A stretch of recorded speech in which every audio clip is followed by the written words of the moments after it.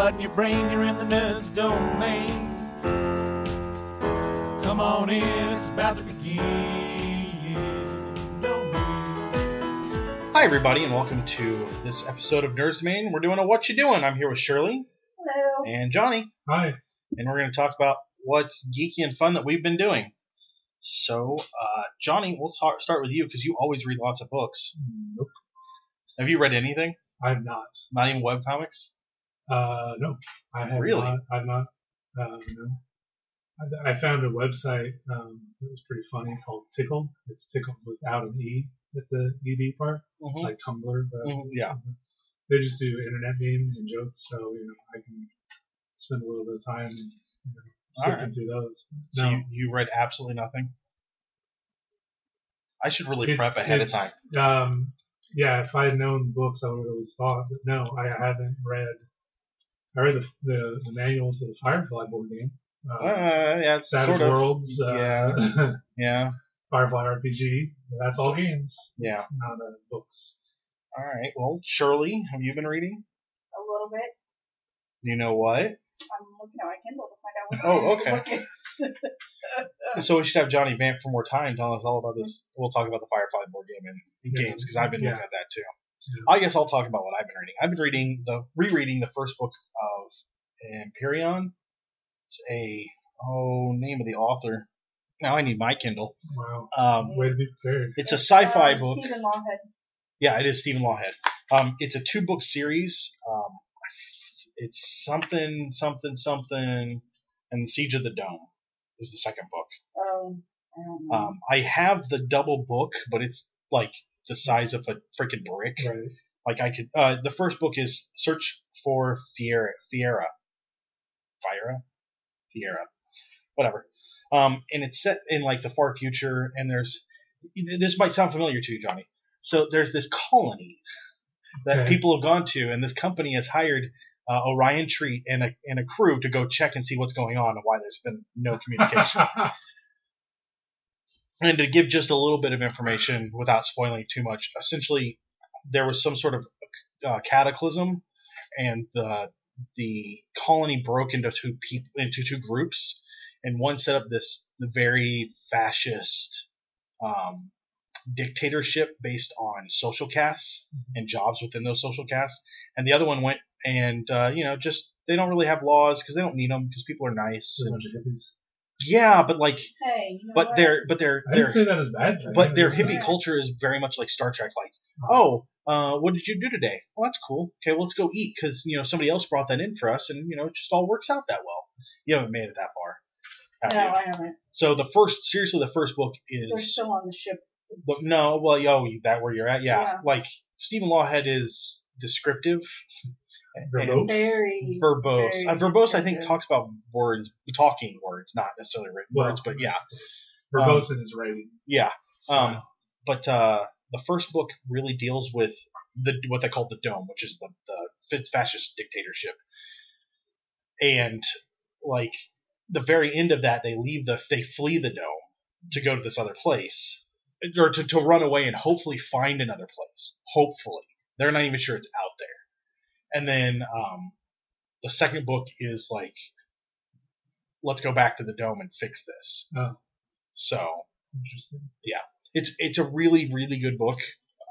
Is there a problem with the Federation style culture as well as the fascist style? Nope. Just that they don't really they don't want to impose themselves on the other group because they know it would be too much of a hassle. It would be a giant war first to break that, and then to rebuild all that. And so interesting. Yeah, I like Stephen Lawhead's style of writing because I read a couple books in his Pendragon cycle. Yeah, Taliesin and Merlin. He's known for his fantasy writings. This is some of the sci-fi. Few books that he's written in sci-fi, and it's from like 84, 86. Huh. You have access to it. Oh, okay. Well, you will when I give you the Kindle back. Yeah. So after the summer. Yeah. Interesting. So yeah, it's really good. He has written a ton of fantasy books. It's stuff that I think you would enjoy because it's along the Pendragon. The Arthurian based on legend, yeah. Legends. I'm already sold. Yeah, check it out. But I like the story. It's really good. I've read the first book once before, but I got the book probably 7 years ago, and I read the first one, and then I kind of got into the second one, and then stopped, and then started, and I just figured I'd reread the whole thing. It's been too long, so. You know, now that we've done all that talking about books, I technically haven't read the book, but you remember that one I was telling about, Broken? It's a The audio yeah, the novel. one that could have been a podcast. Right. Yeah. Yeah, so that one has been interesting.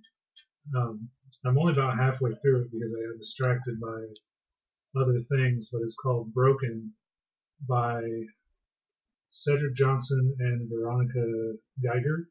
Okay. Geiger. I apologize for mispronouncing that. If I did that. Anyway, it's a cyberpunk story. Okay. But it's very low on the sci-fi. Cyberpunk is limited literally to the first pair of robotic arms. Okay. A boxer loses his arms, and the main character's a girl who's been working with this doctor, and they've created the first pair of cybernetic arms, and then it's more focused on the social aspect of What that means. of what cyberpunk. Okay. The punk, anything with the word punk on it, usually is a exploration of social problems. Yeah. Usually a low class versus a high class, upper class, and the imminent changes that are coming because of whatever's happening. Steampunk is Victorian age, talking about the breakdown of aristocrats. Cyberpunk is the technology is going to level the playing field, basically. Yeah. Or make the playing field even worse because only the rich can afford it. Right. Well, yeah. And then I mean, that's the potential at least. And then things like what comes up is the rich don't want to disfigure themselves to get the technology, so it gets put on the lower class who then have the power to fight back. Right on. Very, very interesting stuff. It's an audio podcast. It's free. It's called Broken. You can get it on voicesbyveronica.com. Yeah. I couldn't find it. I don't think I could find it on iTunes was the problem I had. Not that that's a problem, but it's just not something on iTunes, so it would be something you'd have to download as MP3 files. Right. And I guess it's all out there now. I think there's 23 chapters because she's released another one that I haven't gotten into called Fear of Thought. So I don't know anything about that. But you can get the entirety of Broken, the cyberpunk audio novel. Okay. And check out more from her. It's good stuff. All right. Shirley, did you find those books? Yes, I found the books. Yay! So one of them is I started Discovered. It's the Eternity's Embrace series, book 1 by Ursula Estarati. Eternity's Embrace series. Okay. I guess I kind of like it. It seems like her writing style leaves a lot to the imagination, and it feels like she doesn't finish out like a thought process or a scene, so it keeps jumping on. And then they got into some adult stuff real early into the book, and I felt like, wow, that was really quick. They didn't wait to build relationships or to finish out any type of scene advancement or character advancement until they got up into those parts. So were you not expecting? No, I mean adult things. No, I wasn't at all. So that's a problem. You kind of got to let people know that that's coming. Well, I mean, it was like, and here we have these people, and there's a little bit of story, and hey, they're doing this stuff, and I was like, she could have it could have built up the story a little more to make it more comfortable to seem like an easy flow into. Did it feel like it didn't make sense in that place? Like those characters didn't make sense together yet because you didn't know them at all? Yeah, a little bit. I think so. So it could have been smoother. Yeah. Okay. A little smoother transition. That's what I was in on. So I kind of put that one to the side, and then I'm reading the one that we received from Eggplant Literary Productions. Yeah. My Gun Sleeps Alone. Okay. So I That's- haven't gotten very far into that That's one. unfortunate So. because that's a very lonely way to sleep. And then this starts my camping season, so I've been looking up a lot of camping recipes and stuff on Kindle. Oh, that's And awesome. there's a ton of free camping recipe books. I totally want to cook hobos. Oh, hobos are awesome. Hobos. Hobos. We can talk about cooking hobos later, but I'll talk about it now. Yeah. So Let's just jump into that. So normally I'm considering. Oh, wait. You're leaving out the best part. You have to go under the train tracks, under a bridge. Yeah. You want to Make sure you have a big wooden stick. You want You to have to make sure you knock and them you want out. to select the hobo based upon fattiness and tissue complements. No, so I've been considering adding a sixth topic to our what you're doing just to talk about this kind of other stuff like cooking. So hobos are you take tin foil, Right. you make it into kind of a bowl. Okay. Then you put in. This at the family campouts. Have we? Yeah. And stick them on the fire. Yeah. Okay, so That's hobo. With I us, had we- a name for it. with us we put in carrots and potatoes and onions. Aluminum foil. You could put in celery and that kind of Yeah. stuff. Any tuberous Yeah. vegetables that will cook well like that, and then some sort of meat, either raw or cooked, like broken up sausage or beef, Yeah. or whole kielbasa and that kind of stuff, Yeah. still chopped up so it cooks well. You stick it all together, you fold it all in together, and you set it directly on the coals for about an hour. And they're awesome. And then you do each one of those individually for a person. So if I don't Right. like carrots, I don't put carrots in mine. You like carrots, you like. Yeah, back in the day, our family camp out thing, they did. Yeah. I remember specifically corn, peas, green beans, Ooh, that doesn't and sound beef bad. tips. No, it was actually pretty good, but it That was all sounds pretty good. it Actually. freaked me out just so Beef somebody tips. beef tips. Yeah, just beef yeah, tips. yeah. Nice. So it was probably the cheapest beef available because they were feeding 100 people, but Yeah. Those family campouts. I was but- thinking about one of those this morning. but- Just how creepy that old building was. Yeah. But I remember it freaked me out as a kid. Somebody handed me a packet of tinfoil and saying, "Here's your dinner," but it was actually good. Yeah, they are. I like them. Yeah. So the other thing I've been reading, since we're kind of off of Shirley, and I kind of forgot to mention this, was I am catching up on, and by catching up on, I mean restarting questionable content. I don't know that one. You don't know that webcomic? Really? It sounds familiar, but I'm not. Huh. What's the? The premise is there's this guy Martin, and he's all indie rock, and this girl named Faye moves in with them, and she's very angsty, and there's some problem why she can't be with Martin, even though she likes Martin, and Martin likes her, and it develops into this giant story. There's a place that Faye ends up working called Coffee of Doom. Yes. Okay. Yeah. That's what that did it. I remember this. I haven't read that in a long time. Well, I read it before I met Shirley. Yeah. I mean, he's been doing it since 2003, so Yeah. and he's still doing it, and it's nice to watch his art style improve and change, and he really gets into shading and that kind of stuff, which is great. I think that's awesome. But it's a fun story, and it's not anything terrible. There's Pint Size. He's an Anthro PC, so he's a little robot PC. Yeah. And he likes to catch things on fire. And at one point, he got a new body, a new chassis that might have been government issued, and he shouldn't have had it and had a Yeah. laser in it. Yeah. Shirley's clearly listening to all of this. I am. So I really like that. And then I've I also don't you remember you were reading this to me. I remember Atomic Robot. this isn't a comic book. This is a web comic. You have to be in front of the computer to read it. Yeah, or the On iPad. an iPad. Yeah. This is what I've been reading in bed the last week or so. Oh, that. And then I've also been reading Failure to Fire, which is a strange webcomic about this guy that lives in Texas and works at a gun shop, and his foray into kind of the alternative lifestyles that exist. Okay. So it's interesting. It's a lot more risque than questionable content, but it's interesting to watch another person's view of that kind of stuff, and how this guy can be so very liberal, except for guns. Like the guy that writes the comics is all about guns, and has political comments in some of his comics, and then does side comics where he just does political satire, but then he's clearly liberal about everything else. So it's this weird strange dichotomy of how he can be super liberal except you can't take his guns. So whatever. Let's go on to podcasts. I'll start because Go ahead. Shirley has been listening to so many podcasts. I have spent the last week catching up on probably 4 months of Critical Hit. Wow. Yeah. Which has been kind of fun to listen to it all at once. I like that. I forgot how much I like that. I don't necessarily think I like listening week to week to that kind of podcast.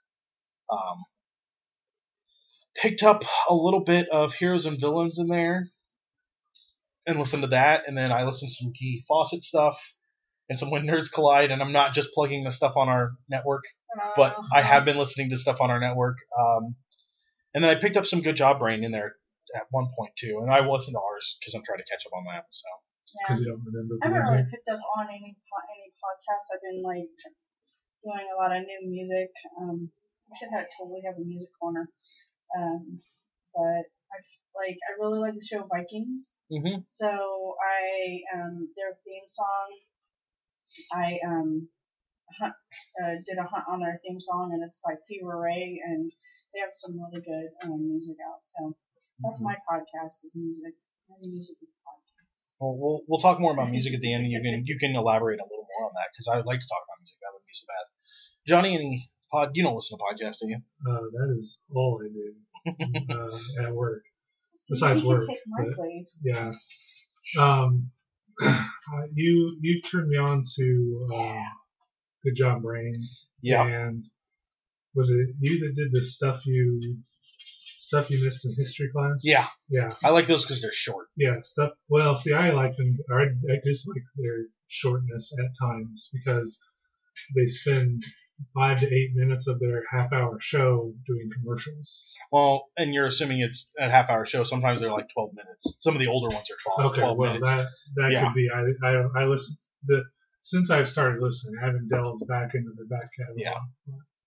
But you like history stuff? I do like the stuff missed in history and the stuff you should know, which is sort of a sibling podcast. Yeah, there's a bunch of stuff you should. I kind of want to get into stuff they don't want you to know. Yeah, I want to. It's interesting. I would also suggest if you really like history, Dan Carlin's Hardcore History. Yeah, I tried that one. Only downside is it's dry, but it's also very long. But they come out like once every 3 months, so it's not bad. It's just I haven't gotten into that one. It's a little harder to fit in your schedule with a 3-hour runtime. Right, and I like variety. You said with Critical Hit, you like listening to a huge block of it.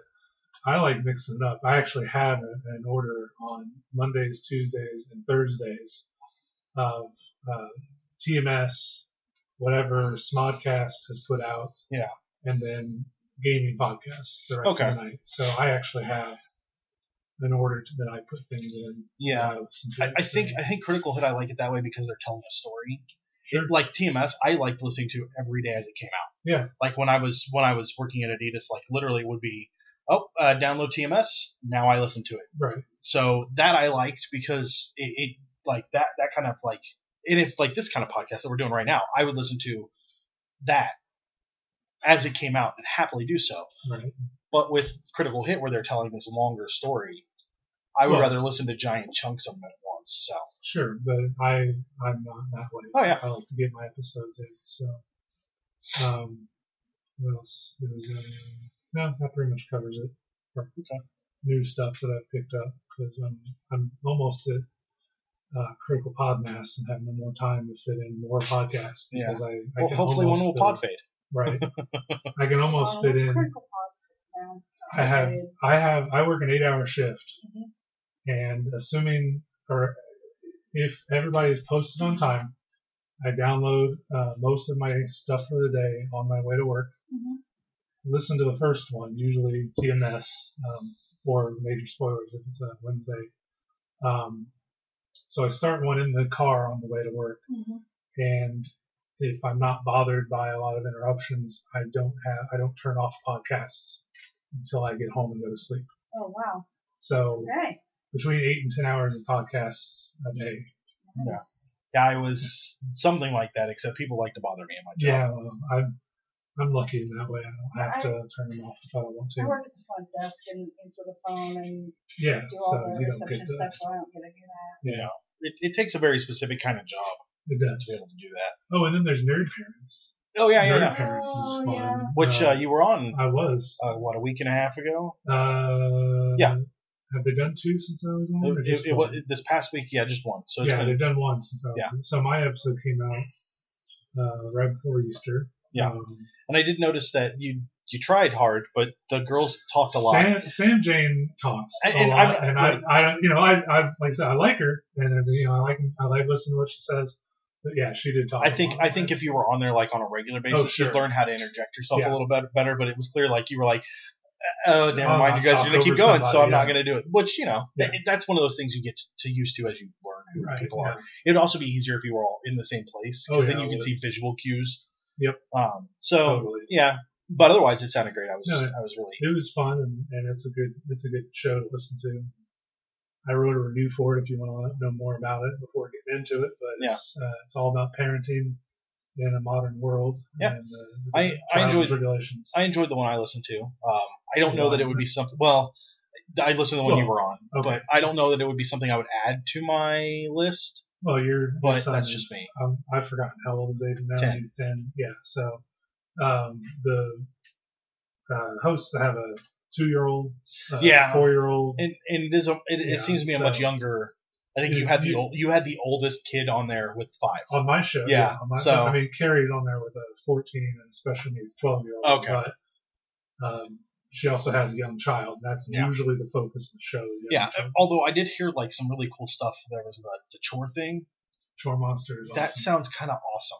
I like that. We're looking into it ourselves. And I tried to start Gwen on it today, and she wasn't too thrilled with the idea. So we'll build up to that. Yeah, no one's ever thrilled about chores, not even adults. Yeah.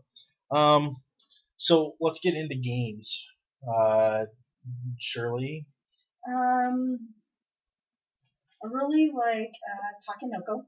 Takenoko, yeah. Yeah, we've Which been one is playing that? that a couple times at the store. It is it's a game with a little panda, and you have quote unquote like quest cards. You have to either get a certain amount of bamboo built on the hexagons. So the plots, the little growing plots, of land. Or you have to eat a certain amount and then turn them in, and you get to turn your card in.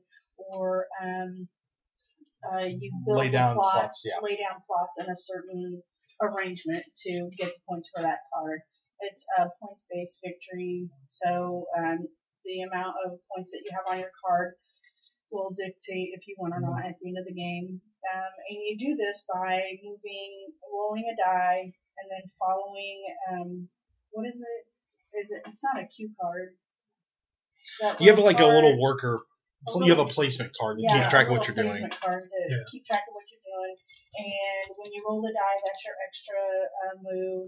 Then you get your 2 regular moves, and then throughout all that, that's how you build your plots and irrigate them. And then you move your panda to eat, so you can get that Freyla card to fulfill a goal. Or you move the farmer so that he can plant and grow bamboo, and then that fulfills. It's an interesting, it's an interesting game because it's more relaxed. I mean, it's still competitive, it's very relaxed, but you're not getting in each other's ways all that often. You can sometimes with moving the farmer and the panda, but it's not very often. And I guess it's not very player interactive. Like you're busy doing your own, so you can have a conversation when it's not your turn, rather than worrying. And so. And then Nikki down at Game Paradise and Matt tried to introduce me to a deck building game that's not really a deck building game. Yeah, I was just looking that up because I couldn't remember the name of it. It's called Puzzle Strike. Puzzle Strike. And it looks really interesting. We got into like one hand of it, and what you do is you try to obtain these little discs to start building your deck so that you can do things. So we didn't get to the do things part. Instead of cards, you have tokens that are gems of some sort or actions. And the idea is to make the other person have 10 gems, and when that happens, the game is over. So you're throwing gems at them. Okay. but they can like block those gems or break those gems, and or it's 10 points of gems because some gems are more. Okay. Yeah. But they're all little tokens, and you put them in your bag, shake it up, and you draw them out. The gems that's you your use to hand. throw, you also use to buy. So you don't want to throw too many at once because then you have Yeah, nothing to right. buy with. Yeah. So it's this like it's really interesting. It works really well as a 2-player game. It supports up to 4, and Nikki says that, and she's right. It looks like it would get very, very chaotic, or everybody gangs up on one person with more than one, with more And than that's just bullying. yeah. So yeah, Puzzle Strike. I played it once, and it was a lot of fun. Yeah. I would like to play it again, but it comes in this hideous pink box, and you look at it and you're like, cute this. pink box. But it looks like a fluffy, like yeah, it looks game. like a really girly game. Like- You look at it and you're like, oh, that's a girl game. I don't want to play it. I looked at it and I was Most like, people would be this game I doesn't don't take wanna itself play it. seriously, so it Yeah. can't be a serious game. If they changed the cover on the box, I think that a lot of people You know the would like to chibis? play it. Yeah. It has a lot of that chibi, like Animation, art style. yeah. Yeah, Like And- Arena. it kind of looks like Crossmaster Arena. But the same thing about Crossmaster Arena, it's like white and green, so it's very gender neutral. So Yeah. anybody who is inclined to look at anime things isn't Yeah. going to think, oh, this is for Yeah. girls. This It's not is going to not interest gender me. neutral Yeah. by any Yeah, it's a good game. It's just Yeah. surprisingly not set right. Yeah. So But it sounds like there's nothing specifically about it other than it's gems, which, jewelry is yeah. quote unquote for girls. Yeah. Well, and you get a character, and I couldn't tell because there's no pictures of the characters, but I guess your all characters could be girls if that could be you a have thing. like special powers. You get or- 3 special tokens. You get a 10 token starting quote unquote deck. Yeah. And it's all set up, and then 3 of those are specifically from your character. I see. And those are all actions, and they're all very specific to that character. So So it sounds like maybe they could use a little imagery design. yeah, but Got it. it's a fun game. What else? Any Yeah. other games? I don't know. I'm kind of finding that I really am starting to like deck building games more than anything. Like that's kind of my niche of what I like right now. Nice. And we just played Ascension a couple weeks ago, which I Yeah. had never played before, Me either. and Haven't I really like it. I love it. And then Matt found it, or a friend found it, and let Matt know that it was on the iPad and Yeah. iPhone, so we downloaded Yeah, it to the It iPhone was free iPad. that day. Was And it really? you can play it through the game center with somebody. Yeah. If you get online on your iPhone or iPad, you can play it through the game center. So, Yeah, Ascension is interesting because it's a buy and also combat thing, and you beat things up and kill them to get their points, and that's how you win, is get the most points. But there's also a cultist out there that never goes away. You just keep whacking the cultist. There's an unending which is plethora. kind of awesome because you keep getting those points. Yeah, so there's this unending plethora of cultists, and all it does is give you a point, but it's always an option to use Yeah. that. So I like it. It's interesting. It has a bunch of expansions which are not free on the iPad, Right. but So we played that. I'm trying to think. We played the new DC Deck Builder. Did you play that with me yet? No, I haven't No. played that one with you First yet. or second expansion? This is the first expansion. So this has like Shazam. It just came out. Surprisingly, they were supposed to have They it. had it a It's while supposed to ago. They had it at Gen Con showing off, but it was like a beta. That's what it was. Supposed to come out last November, and it ended up coming out March. Yeah, sounds right. Now every character has a card that's specifically theirs they can buy. They're also in the deck, but you can buy that one. It sits aside, and you can buy it at any time. So the card that has Superman on it, But it's not the most powerful one, like in the the one in the yeah. deck is still So the best. like Shazam is one of the characters, and it's like World's Mightiest Mortal. I think that's his thing. That's Like that's in the deck. That's not what you get at all. Okay. You get a separate card that's also very much him, and it fits his theme and his power. And I like it. So like Batgirl's thing is you can discard a punch, or you can take 2 punches. You can discard a card to take 2 punches from your graveyard and put them in your hand. But her card that she gets, that's her regular power. Her card says that when you discard a punch, you do a thing. Okay. So you could discard a punch to do a thing and then take 2 punches. Right. So it's just this really, like, it works all together. And then it has all the lanterns in it, or all the rings in it for the cores. And if you play Kyle Rayner in 3 lanterns, game's over, you win. Nice. So it's a lot like the Suicide Girl. If you play 3 Suicide Squads, not Suicide Girls. Yeah. Suicide Squads. If you play 3 Suicide Squads, you win. Yeah. This one's if you play Kyle Rayner in 3 rings, and all of the rings are good. Yeah. Except for I think red is very destructive, Well, which makes sense. That's Yeah. its purpose. So What else have I been playing? Was it Builders? The Builders, Is Middle that Ages. by Asmodee or was That's it by one or Asmodee. the other? That's Asmodee. Okay, yeah. It's literally a worker placement. You recruit workers in buildings to build the buildings with the workers, and you get points off the buildings and more money. So you have, like, if I have an apprentice only has 2 dots. There are 4 categories: stone, gold, or stone, knowledge, something, and something. Apprentice will only have 2 dots in any of those. So it may be like 2 in stone, or 2 in knowledge, or maybe 1 in stone and 1 in knowledge. You have to pay that apprentice 2 points to go somewhere. But then there's like craftsmen and masters, and they go all the way up, and the highest one has 5 points divided across them. You have to pay 5 to go somewhere. Mm. So then you're trying to build these buildings, and those dots match up directly with the dots on the building, and you build those, and you get the points, and then the buildings pay you money back. Nice. So it's this like weird cycle. I played it a couple of times. I like it. I like the idea of it. It's easy to learn, and it's very, very quick pace. Like, we were done. Nikki got up a couple of times because she had to help customers, but we were done in 45 minutes. It's the Builders Middle Ages. Yeah. I was looking at it on Board Game Geek. It's a lot of fun. I'm trying to think anything else I've played new recently. I bought the Star Trek deck building game. Mm-hmm. Yeah. Did I tell you that? Yeah, you did. So I haven't opened it yet. I've opened the box, but I haven't opened the inside stuff. Right. Which version did you buy? Forget the original. The original series. You know what? It was on sale for well, there's also the Next Generation and the Board Invasion. Yeah. Next Generation. I think there's also a Deep Space Nine one. Is there? I think so. Yeah, I know. But it's not a bad game. I like it. It's another deck builder, and I want to open it up and play it some before I really decide if I like it or not. But for $14, $15, it's totally worth it. It's an interesting game in that it's like you were saying. I've not played Ascension. Yeah. But you have building and combat you have to worry about. Yeah. And then the card pool is set. The deck is what it is. Yeah.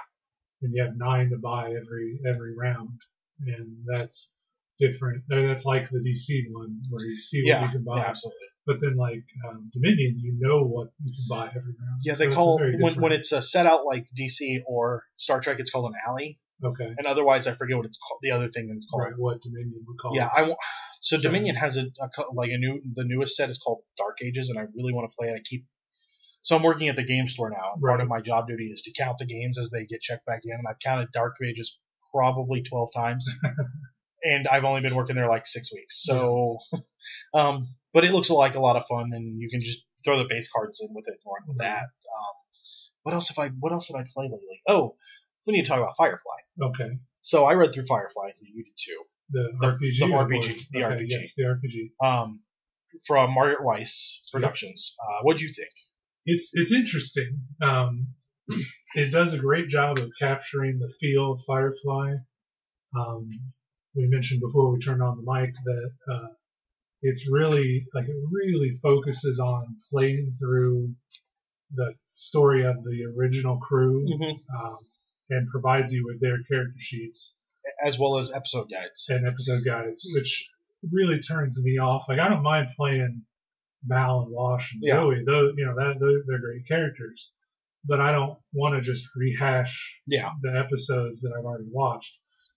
What I took the episode guides as is this is a story that happens in the Firefly universe. Yeah. Make your own stories based on this. That's how I would approach it. And it treats it very much like it's a TV show. Even your game is a TV show. Yeah. Like, you have it talks to you about, here's what you need to do as a writer. Here's what you need to do as a director. Here's what you need to do as a producer. Yeah. And here's what you need to make the audience happy. Right. And how do you do those things as a storyteller to hit all of those, and how to work with those. So I think looking back at those episodes that they've already done, I think would help me, even as a new storyteller, kind of look at those, disassemble them, and see how they did that. Which I think that's great. I really like it. It's well written, and like I said, it'd be great for a teaching setup. Oh yeah. And then I would take it and run with it in my own way.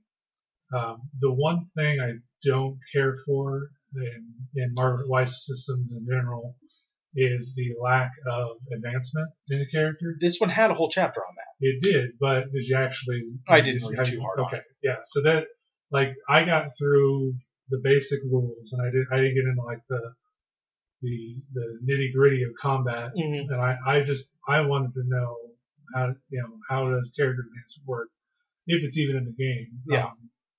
And basically, if you show up for a session that's an episode, Mhm. you get 1 XP. And if eventually you play a few sessions, you can spend like 3 or 4 episodes to advance one of your skills 1 die size. Yeah. Because this game uses D4 through D12, and then the highest number wins on the roll. So anyway, it's very simple in that system. You roll 2 dice, and whoever has the highest number, well, you roll more than 2 dice. You add your 2 highest dice together unless you spend action points. Yeah. But anyway, I don't, for me, like we've talked about it with other games, the advancement is part of the fun. Yeah. There needs to be a reward for playing. I mean, character development is one thing. Like I like, Yeah. you need to have character development in a story.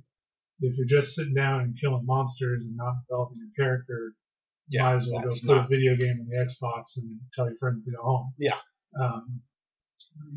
So to tell a story, you need character advancement, but also like rewards of more powers, more skills. Yeah. And Firefly just doesn't have that. There's ships you could reward the players with money and then allow them to upgrade their ship. You could give them a less than fully fleshed out ship and allow them to upgrade and unlock components there, but it's not where I want it to be. Yeah. X-Men was very similar. And they had 3 ways to gain XP in a game, and what you could spend it on was very limited. So yeah, definitely. That is a downside in apparently all of Margaret Weiss's games, but they're good. They're still very interesting systems. And looking at their system, I think the focus is very heavy on the storytelling and the character development, and not necessarily about the statistics. I think it's the same thing you said with Wushu. It's more about the story and having fun with it. And I think that might be a flaw to that system for some people. For me, I really do want to know, like, at the end of this, what did I get out of this? Like, I want my XP, I want my gold, and I want to move on. Right. I think that's one of the biggest problems I had with, we were talking about City of Heroes earlier. Yeah. That's one of the biggest problems I have with City of Heroes was that I fight all these villains, I go up in level, that's great, but, like, I don't have gold, I can't buy anything, and all the stuff I want to buy, I have to wait until I hit, like, cap level, and then just get all the influence that I need to go buy all those stuff because it's so expensive. Well, in Champions Online, you don't. There's another. Okay, we're talking about. We moved on to a different superhero MMO RPG on the internet. In Champions Online, you have item slots, and you can go and buy the item slot. Buy items that better fit your character. But yeah, it's better because there are things I can buy. Yeah. I get these items, I can break them down into component pieces and then construct better items at the than what I can buy in the store even. So there's a little bit of that. There's another reason to check it out. But it's not as good, but it's still kind of there. So you can tabletop that, right? What the? Firefly. Oh yeah, that's how it is. We say RPG, and I think of RPG. No, it's a tabletop. And Margaret Weiss Productions was kind enough to give us a review copy, and this isn't our full review. I think we're going to get deeper into it after we've gotten a chance to really either play through it once fully or get deeper into the rules and really hash out exactly what they're like. But it has a lot of the Cortex system is there, so all the combat stuff is still similar. It's more about the book itself. I will say that the book for Firefly, the only thing I felt like it was missing was a setting. It's very light on the setting. Like it doesn't a whole go around universe to do it. It doesn't talk about Blue Sun except very basics. Because they didn't go there. Yeah, and so I want more of that information. Sure. I want to know what happened to Shadow. There's all the setting information that I'm sure I could find fan fiction 1,000 places for it, and maybe I should just do that. But at the same time, I want this is the canon. This is the world you're going to come into, right? And I didn't get that feeling from it, so that was a little frustrating for me. Well, I mean, it's kind of weird because like with the Marvel Universe game, you could play in the Marvel Universe. Yeah. There's all those comics out there to read. Yeah. I mean, you could read the Firefly and Serenity comics that are in production, but again, they're focused on the crew. Yeah, and there's so there's world, only like the universe around them is kind of small. Yeah, or not explored enough. Yeah. And you know what? Maybe it just takes time, and maybe I should be patient. And they'll come out with a setting book, maybe, because they've done the Serenity book, which is specifically about the movie, and this is the Firefly book, specifically about the show. Sounds like they need a setting book that's specifically about the setting. Right. So that's my opinion. So it could be interesting. But I could also see doing a Firefly game with that book. Oh yeah. I mean, there's not a ton of advancement. Make up a whole other ship yeah. Just play it. I already have an idea for a heist. Yeah. So yeah. We should do a side quest. Maybe. I doubt it. I don't think that one will. Right now, Matt won't let us break out of the Cthulhu system. Yeah, Matt's very, very strict about that because he's a jerk. Like, who could come to No, Firefly? no, I don't need that Reavers. I don't need Reaver cultists. Yeah. That would be awesome. Well, they would just automatically be converted. Yeah. Cthulhu like, shows up, all the Reavers get behind him. I mean, it's just Yep. Reaver invasion would just be the cultist invasion. Wow.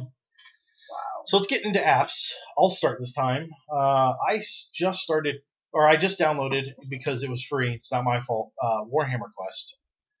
I downloaded it too. It's a lot of fun. It's addicting. It's long. I got to the point where I have one last quest to do, and then it's kind of I'm done with this until I buy the expansions, and I don't really want to pay the $2.99 per expansion. I also don't want to pay for the individual characters I want besides the 4 I get. Okay, Jesse. What? 2 expansions plus all the characters was like $18, and I don't want to pay $18 for a game. Isn't it? You just complained about me buying games. Well, stop buying games.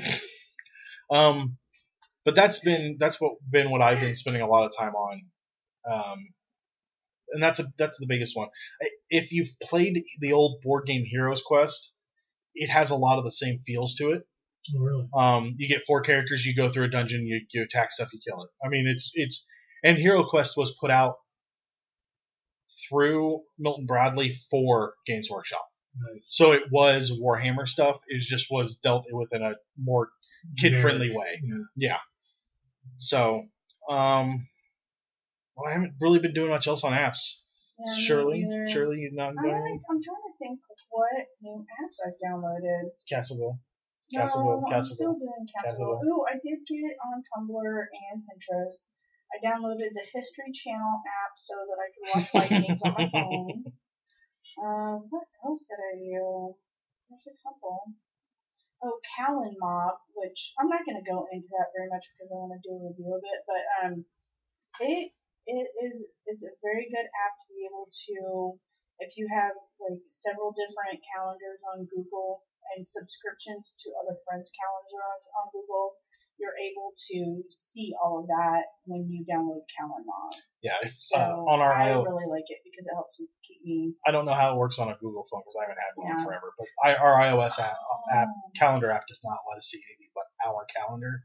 Yeah. And any email address you signed up for that you've accessed the calendar on your phone. Yeah, so like I only see mine. I only see my email or my calendar and Nerds Domain calendar. But Shirley and I share a calendar. It doesn't show. Yeah. So yeah. And my cousin Tim, I was down helping him with his phone and getting him set up to get coming to the 20th century. And he introduced me to Glide, which is a video chat app. And it's a lot of fun. It's really quirky. You don't get really, adult with it. And I think it's about you can take a 2-minute video with it. So he showed me some videos where his friends are just walking around and talking to him. And it's instant. So instead of chatting back and forth and typing, you're just, talking to each other face to face, kind of like FaceTime. But it instantly, notifies you, and you don't have to have something like FaceTime continuously running. You record your message, they automatically get it, and then they can automatically respond to your message. So it's like So- video texting. Yes, exactly. It's Interesting. called Glide. I like it a lot. It's a lot of fun. But that's all I'm doing. Like I said, we're getting into camping season, so You have any camping apps? any camping? Oh my gosh, I should look up camping apps. Okay, do that after the show. After the show. Okay. It's fun. Oh, and if you're really into being out at nighttime, Skywalk is amazing. Oh yeah, Skywalk is awesome. John, apps. I don't have a whole lot. For some reason, I can't break myself away from Clash of Clans. Even though you've stated how much you don't like it. Yeah, I'm at the point where everything's taking a day or 2 or 3 to finish. Yeah. So, like, every so often, the thing will notify me, hey, this thing happened. And I'm like, oh, well, then I'm going to go get into it for a few minutes. And you're there for a half an hour. Not even that long. I collect my gold and ether. Really? I assign my builders to do the next thing, and I move on with my day. So, I guess they got their hooks in me. I can't do that with Castleville. Like, it notifies me that something's there, and then I have to get on there, and I end up doing like 14 other things. And I guess maybe I was complaining that the length of time everything was taking was too much, but it's actually, I've kind of struck a balance with it.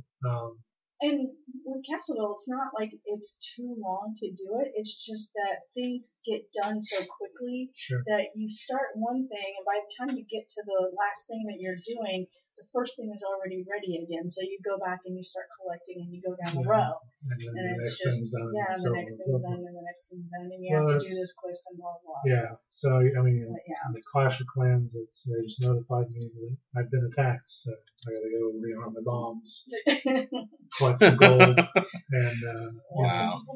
Well, no, I don't even have to do that. I can just do it later, because I can always go get revenge on the person who attacked me if I feel like it. Okay.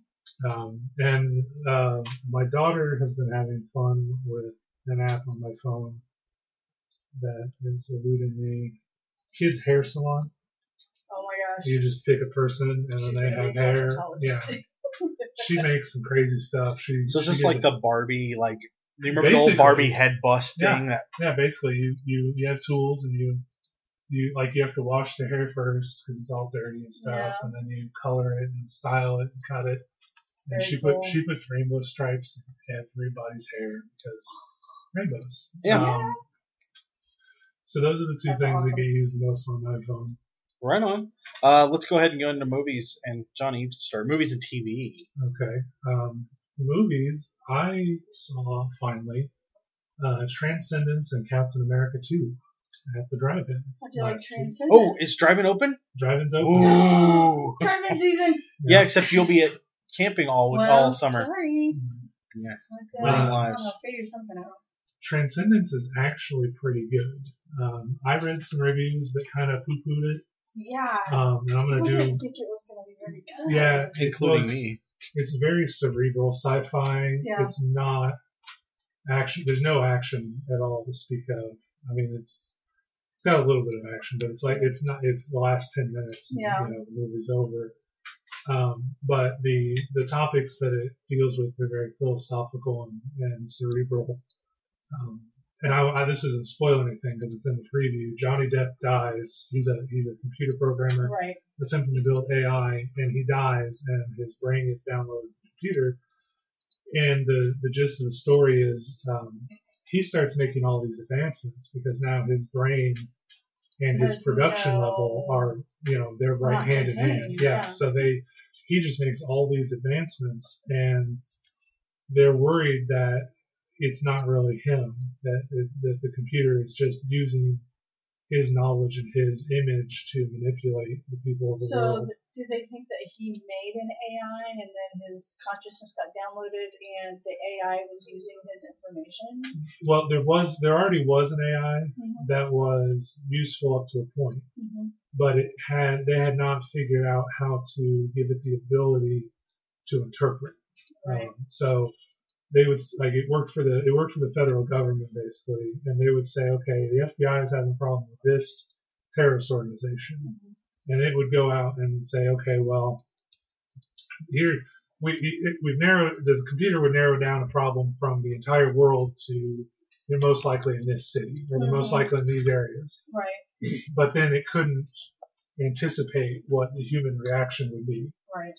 They use that base system and they download Johnny Depp's brains, his memories, whatever, into and graft it with that system. Mm-hmm. And then they're like, oh, well, is this the computer or is this the thing? I mean, he has secret projects that, like, I'm trying not to spoil it. The timeline is a little vague in the film. But like his wife will go to sleep one night and she'll wake up the next morning. He's been working the whole time because he doesn't need to sleep. And he's like, hey, we made some advancements. And there's some crazy advancements. And, wow. I can't wait to see it. I'm excited. It's I was talking to a potential sister-in-law at Easter. She potential sister-in-law is Patrick taking applications? Yes, he is. Sorry, that's just the way it sounded. It's funny. Anyway, she and her mom were talking about going to see it, and her mom wanted to see it because it's a Johnny Depp movie. Johnny Depp is not really in this film. His voice is in this film. Yeah. His digital grainy image is on the computer screen. But if you want to see Johnny Depp on screen acting, go see Pirates of the Caribbean because he's a kind of deadpan. Okay. And on the computer, not so in Nicolas person. Cage would have been awesome in this movie. You better. I will. No, Nicolas Cage likes to emote. That angry finger. Oh, I got the angry finger. Nicolas Cage would have wanted to emote too much. It wouldn't have worked. So you saw Captain America 2? Saw Captain America 2. What do you think? Briefly, without spoilers, because I don't know if these listeners have. Right. Our immediate review. I mean, it has been a month, but whatever. My problem was the environment that I was in. I don't think. Okay. We saw Transcendence first. We had the baby with us. He's 10 months old now. We got to the drive-in. He ate his last meal for the night and went down to sleep. He woke up. First off, Tibbs screwed us and started Captain America 10 minutes before they were supposed to. Oh. So I got to the elevator scene with Fury and Captain America. I literally started the movie with. You missed Batroc the Leaper, though. I did. Kind of ticked me off. I think they handled Batroc pretty well. Did they? Because, instead of giving him superhuman leaping abilities, he was very gymnastic in his approach. Mm-hmm. But yeah, I think that it still was handled well. I get what you're saying. That would frustrate the crap out of me. Right. So I started the movie with Captain America saying, "Don't we usually punish rather than after the fact rather than before?" So that was where I started the film, just to give you an idea. Then trying to remember again without spoiling it. Right as the gang's coming together to when Falcon joins the group. Yeah. The baby woke up and he was really weirdly inconsolable. Yeah. Then, right as the final fight scene started, my wife complained that she had heartburn and she wanted me to go get her a pretzel because bread makes her heartburn go away. And I was like, Transcendence was good, but I came to this movie to watch Captain America. Sorry, and that caused. Did you get any of the pretzel though? What? Did you get to eat any of the pretzel? Yeah, after the movie was over, I went and bought a pretzel. But there were moments, like I said, I missed the beginning 10 minutes or so.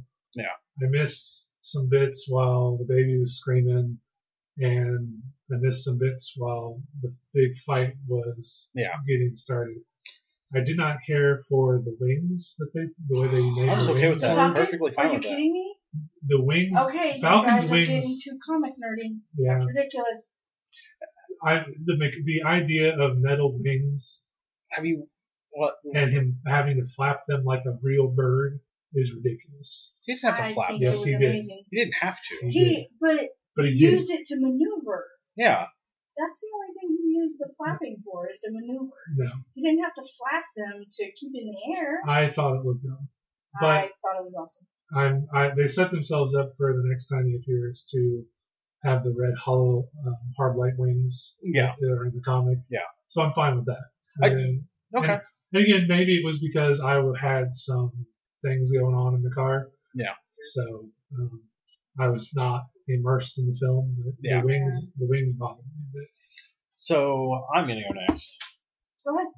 We probably saw the movies together. So Yeah, it doesn't no. matter. Well, no. I want to talk about the stuff I've been watching. Okay. So let's look at my Netflix. And since we talked last time, I have finished season 8 of That 70s Show. Totally not worth it at all. It's the worst season ever. Yep. The rest of the show, not bad. Season 8, terrible. Is that the only season without Eric? Yeah. Yeah. It's not. Also, most of the season without Kelso. Yeah.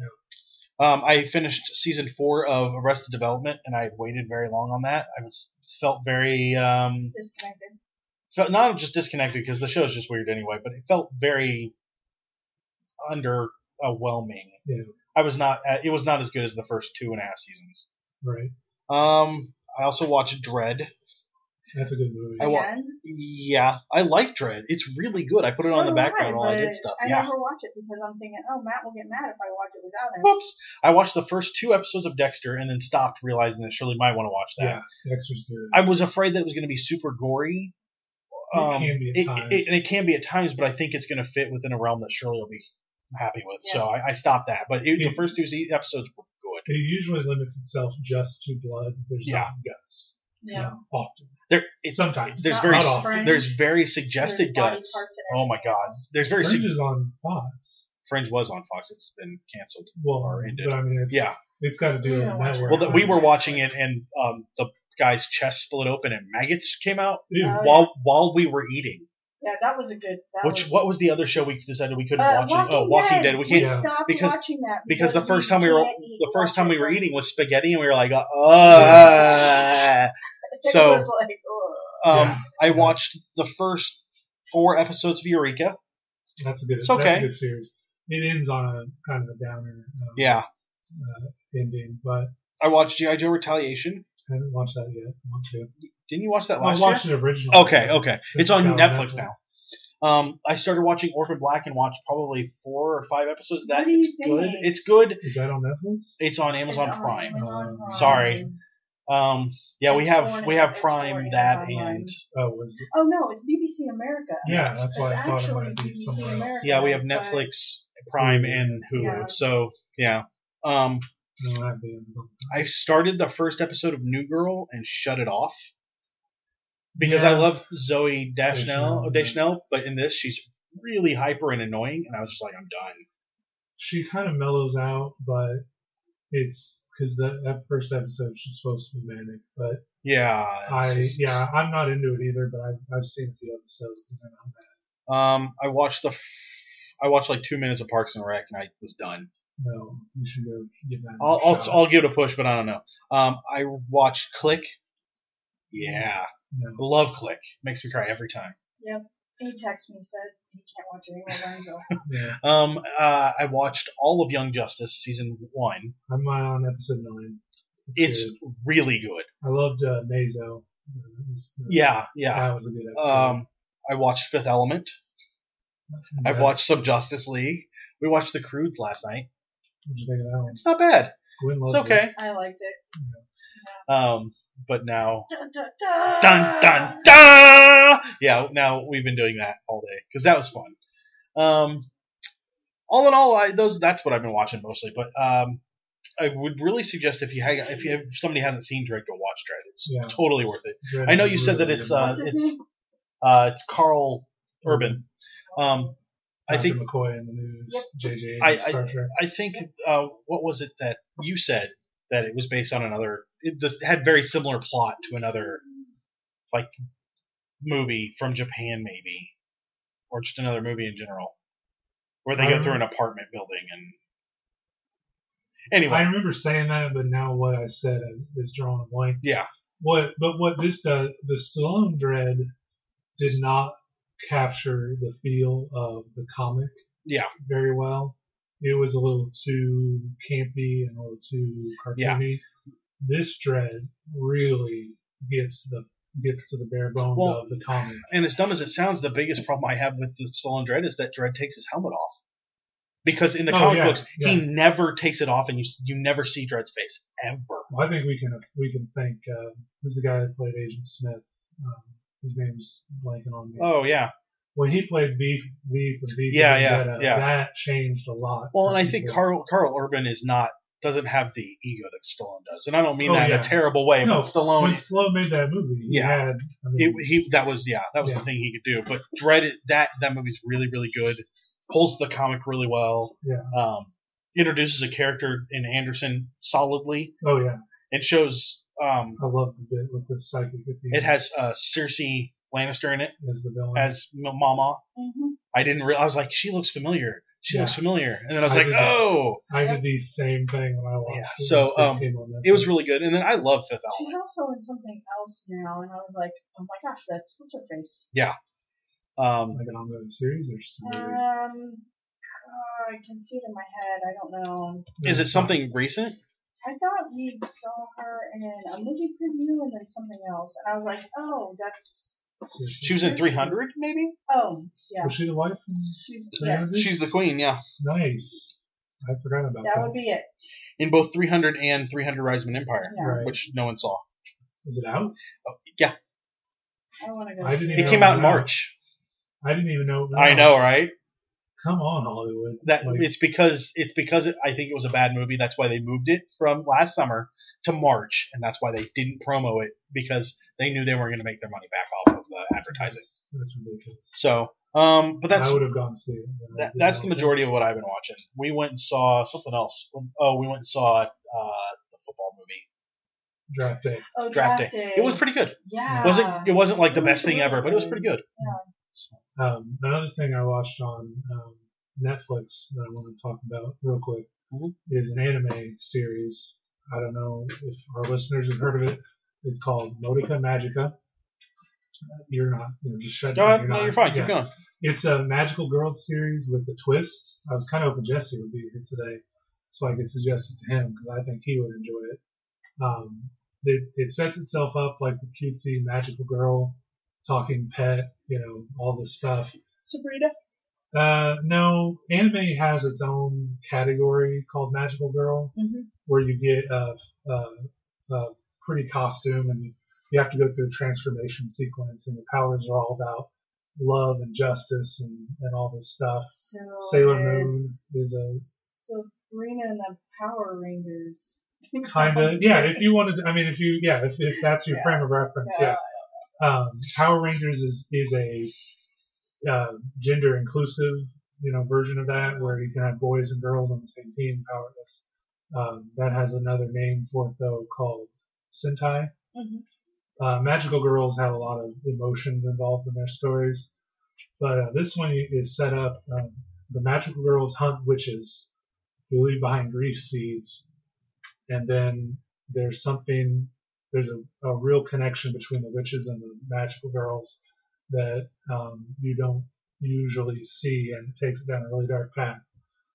It's a really good anime. It's not girly. It's definitely got a dark bent to it. It doesn't have the cheesecake, fan service that some shows have. So it's good for all the ages that could handle the emotional drama that the show has. So I think anybody who's interested in anime should check it out. It's only 12 episodes long. Okay. So it's a real quick watch. What's the name of it? Magica. Modica. Maybe mispronouncing it because Japanese names are different than Westerns, and I apologize if that's offended anybody, but How do you spell Modica? I don't know. I think it's M-O-D-I-C-A. I think it's actually MAO DAKA. DA. No. It's not coming up, but that doesn't mean anything. Try Magica. That's true. And but anyway, worth checking out. It's a real short anime. It's real good. So Madoka. okay. Madoka. I would Madoka. assume that's how you. Again, But yeah. in the show itself, they hardly ever say her name Okay. in a non-fast, easily understandable way. So Okay. we're checking out Anything else TV wise? Young Justice. Young Justice. That's it. I finished Star Wars: The Clone Wars. Yeah. It's like Hate it. 6 seasons, isn't it? Yeah, hate it. Really? Yeah, Why'd you watch the whole thing then? I didn't know that I was going to hate it until Wait. the middle of season 4. Oh, and that's when you stopped. Well, I should have, But I watched it all just to see the last season that is exclusive to Netflix. Oh, okay. They have a story that tries to explain Anakin's destiny, but because this series is happening in between episodes 2 and 3, he can't fulfill his destiny, so they just throw it out the window. His destiny is to bring balance to the Force. Right. They give an explanation of what that actually means. Balance is balance. No, there's a planet where an old guy who is the physical manifestation of the cosmic force has a son who is the physical manifestation of the dark side, and a daughter who is a physical manifestation of the light side. If either one of them got off the planet, they would wreak havoc by throwing the universe out of balance. That's dumb. And the old guy is dying. This So is really Anakin dumb. has to take his place because he's the only one who can control the Force enough to keep them on the planet. Except for, Yoda, Right. who may not be as powerful, but is well beyond. But that's his destiny. They even go so far as the dark side shows Anakin what he's going to become, and Anakin goes crazy, and the old guy erases his memory of those visions. That's really dumb. Yeah, that really whole dumb. idea is dumb. Then at the end of the series, a clone trooper discovers Order 66. He discovers the truth about it. Turns out all the clones have an organic computer chip in their head. Something that's never, organic computers has not been a thing in Star Wars ever before. Yeah. So that kind of ticked me off, but whatever. He discovers the thing, goes through this whole thing, discovers the plot. He gets back to Coruscant, gets back to Anakin, and they're like, okay, buddy, you did a good job. We're going to send you to the hospital now.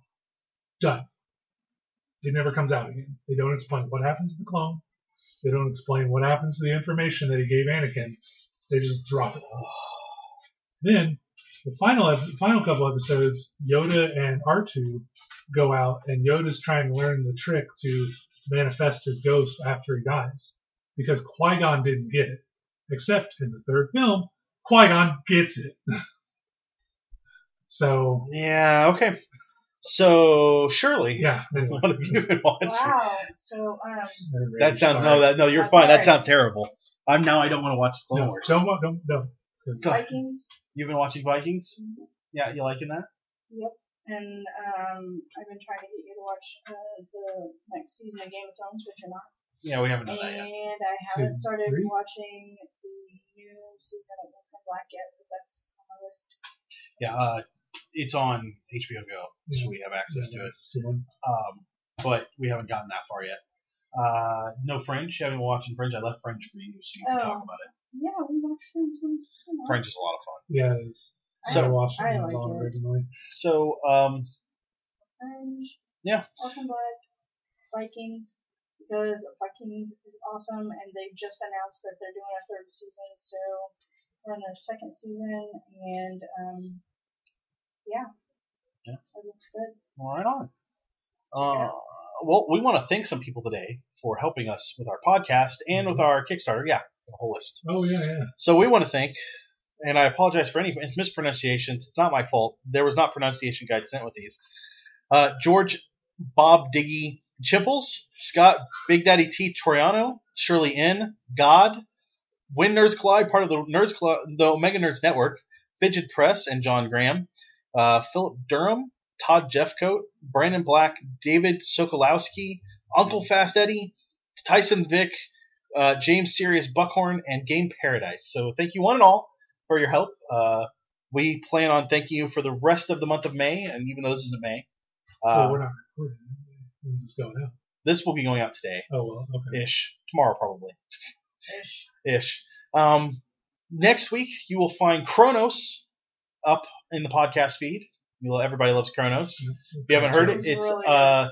Benicio del Toro, quote-unquote, vampire movie. Yeah. It's very interesting. It's only like an hour and 35. Yeah, So it's worth checking out. definitely. Yeah. Or And then, listen to our podcast. and then the week after that, we will be talking about sci-fi and our favorite settings for that. So probably some fantasy. No, not fantasy whatsoever. Probably some Star Trek, Star Wars, Firefly, Well, Star Wars, you can have the argument whether it is sci-fi or fantasy, like they did on Major Spoilers. We could have that argument, but it's in space with spacey things that makes it sci-fi. Okay. Well, you should listen to that episode of Major Spoilers then. I should. Star Wars is a platypus. Say well, once we shut down, I'll tell you all about it. So, with that in mind, if you guys are headed to Indie PopCon, and that's coming up in just over a month, we suggest you head over to our website and click on the Want to Go to Indie PopCon banner and head right over there and buy your tickets. That will put in our code, which is MQUI, and that will get us a little credit for helping you along your way to purchasing tickets. I highly suggest everyone goes because people like Hodor will be there, as well as the Esme, as well as the dude what is from MST3K. Can't think of his name. Joel from Mystery Science Theater 3000. Paul and Storm. Paul and Storm will be there doing a free concert as long as you are part of the Indie PopCon experience. So one-day tickets are either 20 or 25, probably both. I would expect 20 for Friday, 25 for Saturday, 20 for Sunday, and $45 for the entire weekend. It's not on there, I don't think. But I would suggest you guys come out. We will have a couple of tables, and we will be happy to talk to you about all things podcast related. We also selling sketches. Yes, John will custom be art. selling custom art. Hopefully that will go over well, and everyone won't have tentacles. If they want them. I mean, with Byrne losing all of his sanity, clearly tentacles is the next step. Right. And we will be doing a panel there too. So we hope to talk to you guys and see you all there. You can always head over to our website and read our stuff there. You can go to Twitter, find us on Facebook, and we will talk to you guys real soon. And that's it tonight for us on the Nerds Domain podcast. You can always send us an email at nerdsdomain@gmail.com or catch us on Twitter. Matt is at Quiet, Scott is at _BigDaddyT_, Johnny is at FoolsMask, Justin is at J_Kemet, and Shirley is at SNED70, or the website at Nerds Domain. You can also find us on Facebook at facebook.com/nerdsdomain. We want to thank John Shop for our music. If you'd like to help us out, head over to the website and buy something through our Amazon link. It's the same price you always pay, but a little bit comes back to us. If you enjoy our podcast, we encourage you to give us a review on iTunes and let us know what you think. We also have t-shirts available over at slashloot.com at tinyurl.com/ndshirts. We'll talk to you real soon. This has been a production of the Omega Nerds Network, the network where it's on.